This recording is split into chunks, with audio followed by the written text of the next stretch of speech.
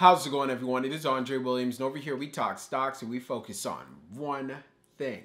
Always protect your profits. And today we're going to be talking about ChargePoint, which was down on the Friday around 0.58%, so pretty much flat. I want to make sure you guys are prepared for this coming week. I won't waste any more time. Let's jump into the agenda. If you're new to this channel, I just want to let you know we have timestamps down below inside the description. But if you're a shareholder, you're thinking about taking a position, I highly suggest you watch this full entire video. So the first thing we're going to go over is a technical analysis. We're going to be taking a look at the overall price action. We want to know support. We want to know resistance. We want to know what it looks like in the bearish case scenario and as well as in the bullish case scenario. And then we're going to be going on Fintel, taking a look at the recent institutional ownership and short interest information. The reason why this is important because it does have an impact on the way the stock performs. And then we're going to be taking a look at the order flow distribution. We want to know the buying and the selling behavior on the retail side and as well as on the institutional side. And then when all of that is done, we'll be going into the final thoughts and as well as some more details. So let's get to it. So we're going to do a technical analysis for ChargePoint. Let's see how it performed on Friday. So it ended up closing at $15.46,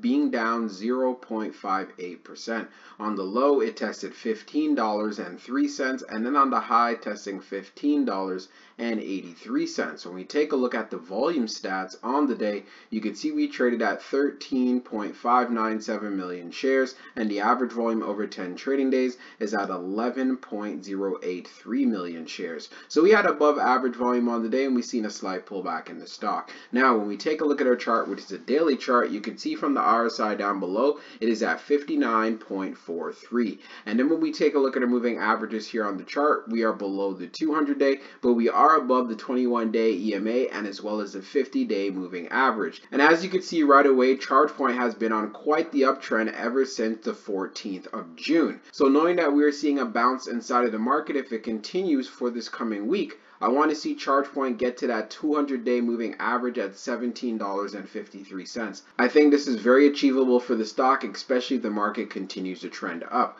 We also have to be aware of the fact we do have some resistance here right at $16. So we can get a break above $16. That's why I'm saying it's very easy for us to get into that mid $17 range. But another thing we also want to pay attention to, we saw a low at $15.03. So if we decide to actually break through this low at $15.03, we can start testing all the way down here to around $14.30. So you just want to make sure you keep that in mind, but I'm not seeing this unless we have a pullback inside of the market. And if we end up having a bigger pullback, that's where we want to see support kicking in right at the 21-day EMA at $13.80. So if it wants to consolidate and build support there on a pullback, it still makes ChargePoint look good, and I know a lot of traders would want to be watching this level, especially since we had our sell-off back here. You can see on the 7th we were at the top, the 7th and the 8th, and then we came all the way down here to $12, but we had buyers who stepped in when the market started picking back up,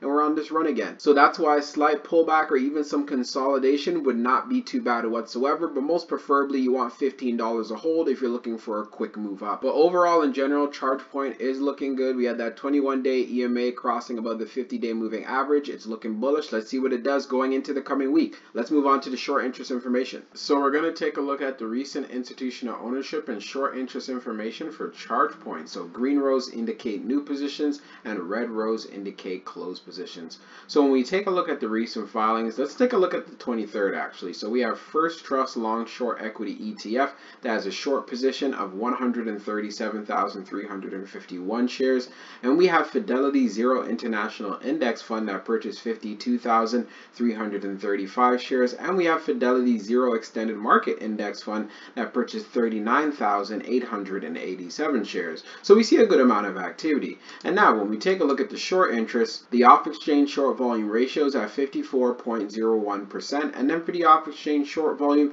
it is just over 2.21 million shares. Scrolling down on the page, the short shares availability is at 700,000, updated 1 minute ago, and then for the short borrow fee rate, it is at 5.47%. When we take a look at the history of the short volume, we can see for the close of the 23rd, it was at 51.27, and then for the close of the 24th, being at 54.01. So that is a significant increase right there. And then when we take a look at the short interest percentage of the float being at 17.86%, ChargePoint does does have short squeeze potential. Now let's move on to the order flow distribution. Now let's take a look at the order flow distribution for ChargePoint. So we see on the inflow, it is at 18.51 million, and then on the outflow, it's at 22.15 million. So we had an outflow day. Taking a look at the breakdown, on the large, it is 4.12 million. On the medium, it was 8.18 million, and then on the small, it was 6.21 million. Taking a look at the outflow side, you can see on the large, it was 5.65 million. On the medium, it was 10.08 million, and then on the small, it was 6.42 million. Taking a look at the large scale orders in the last 5 days, you can see for Friday on June the 24th, we had an outflow of negative 1.53 million. Analyzing the numbers even further for the small scale orders that tends to represent the retail side, you can see that we had more selling than we had buying. And then when we take a look at what happened on the medium, we had more selling than we had buying. And then for the large, which represents whales, institutions, and funds, we had more selling than we had buying. And then when we take a look at the turnover ratio, it was at 4.04%. So this is not too bad for a stock like ChargePoint. It is a growth stock that sees a lot of volatility, and we have a lot of uncertainty and fear inside of these markets. So that's why I'm saying for investors, this is not too bad at all. Now let's move on to the final thoughts, and we'll go over some more details. So for my final thoughts for ChargePoint, when it comes to the price action, so we ended up seeing a high at $15.83. And why is this area significant? The main reason behind it, because we have resistance right at $16. Every time we get to this level, we tend to sell off. We have a pattern of having rejections. But if we are able to break above $16 for this coming week, where do I see ChargePoint going? I want to see us getting to the 200-day moving average, which is around $17.50.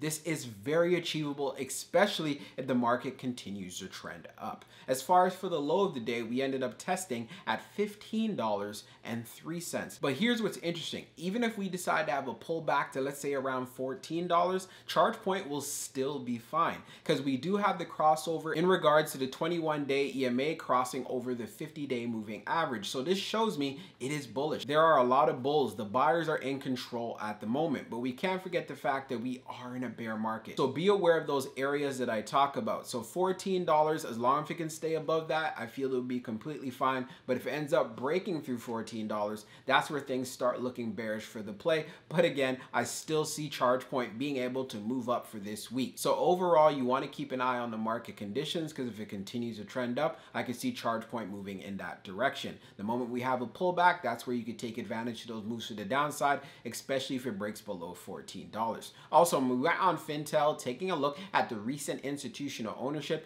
we do see some activity. Fidelity buying up shares, and we also see an institution that took a short position as well. Again, this is just normal, no problems about that. We know that's going to happen. When we went to take a look at the short interest information, it does continue to have short squeeze potential. Many shorts are vested in this play. It has been running up quite a bit. It's had numerous pullbacks, and the fact that it's recovered quite nicely, finding support around $12 and then going up on another run up to where it's at right now, I want to see that move to 16. If we get that break above 16, that's where we get that breakout. I know I sound like a broken record. Want to make sure that you guys add that to your notes, but make sure that you're following a strategy that is right for you. Do your due diligence, do your homework. And also for all of my investors out there, is this the price where you want to be paying for ChargePoint? In my personal opinion, no. There's still a lot of fear. There's a lot of uncertainty in these markets. Hey, we are still in a bear market. We did have a strong bounce on the Friday, but it doesn't mean now it's a point where, you know what, we're going to start making moves to all-time highs. We're not there yet. We're actually very far away from that. So I want to make sure you guys are keeping a leveled head and you're sticking to a strategy that is right for you. And whatever price that you decide to pay, you need to make sure, if you are an investor and if it decides to pull back, you should feel confident enough to load up on the dip. If you're not going to be confident enough to load up on the dip, then do not invest in the play whatsoever. And before I close this video out, just to give you guys a quick update, ChargePoint did get a recent change in regards to their price target. And you know what? It still makes the stock look good. So the price target was cut from $32 a share down to $26 a share. So what does that mean? There's still upside in this play in regards to analysts 1 year from now. So I hope you enjoyed this video, and I can't wait to see how this stock performs going into Monday. We'll talk soon.